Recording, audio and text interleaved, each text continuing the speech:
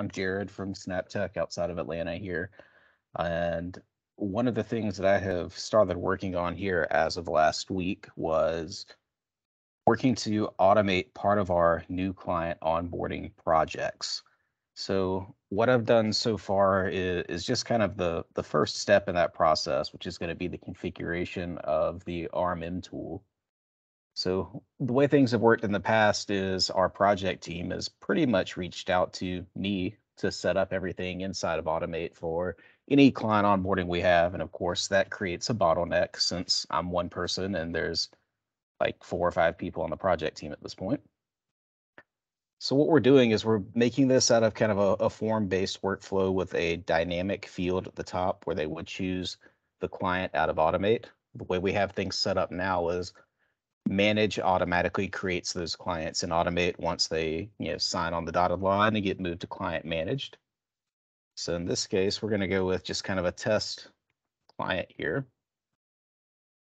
And all the project engineer would do would be select the fields for the different items. In this case, we're looking at service plans and patch windows. And we'll ignore the optional exceptions here and submit the form. By doing that, this would be kind of the data field here in the background.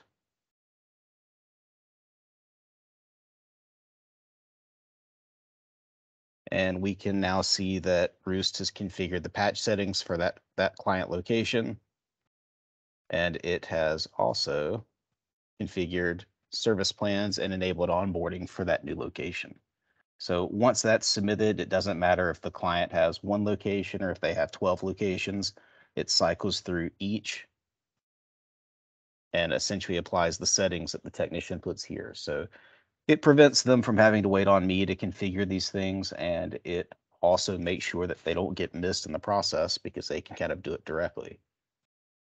So this form really relies on, right now, one basic workflow.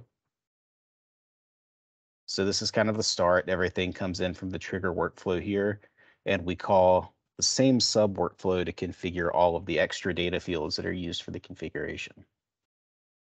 So as we look at those, it's nothing more than a simple loop.